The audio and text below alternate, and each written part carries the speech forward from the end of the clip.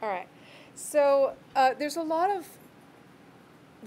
stuff that you can do in preparation before your audition that will really help you. And so I want to talk about that, about preparation.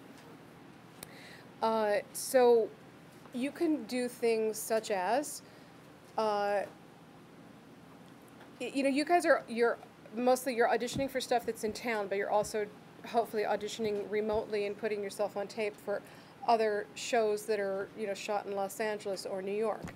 So are you doing, I'd like to see you doing research, meaning seeing at least 1 or 2 episodes of every show that's on television, so that when you get a call the night before to put yourself on tape for so-and-so series, you already know the tone of that show because you've watched a couple episodes. So all this downtime that you have when you're not shooting and you're not doing a job, you need to be constantly researching.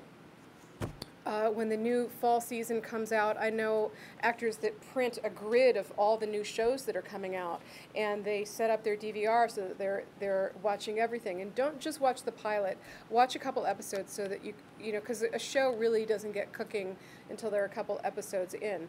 So this is something you can be doing every day, and just watching everything so that when you're going into audition for something, you know what the tone is and you know what the producer's expectations are.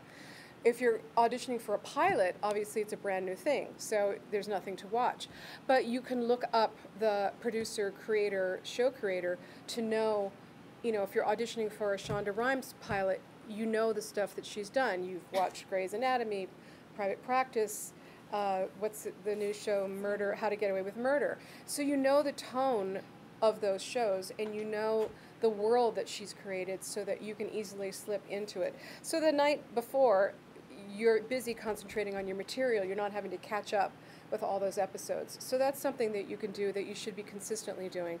Along with that, all the movies that are out. Not only just the movies that are out, but older movies, classic movies, movies of the 60s, 70s, 80s, 90s, because sometimes you're working with a director and they'll give you a reference for a film. You almost have to be like a walking library in your head, a film library of knowing specific performances, because you might get a director that's going to give you, like how Tom Hanks did the scene in Philadelphia, and you're going to be going, and hopefully you've actually seen that. And, many times you're going to get these directors that are not very articulate.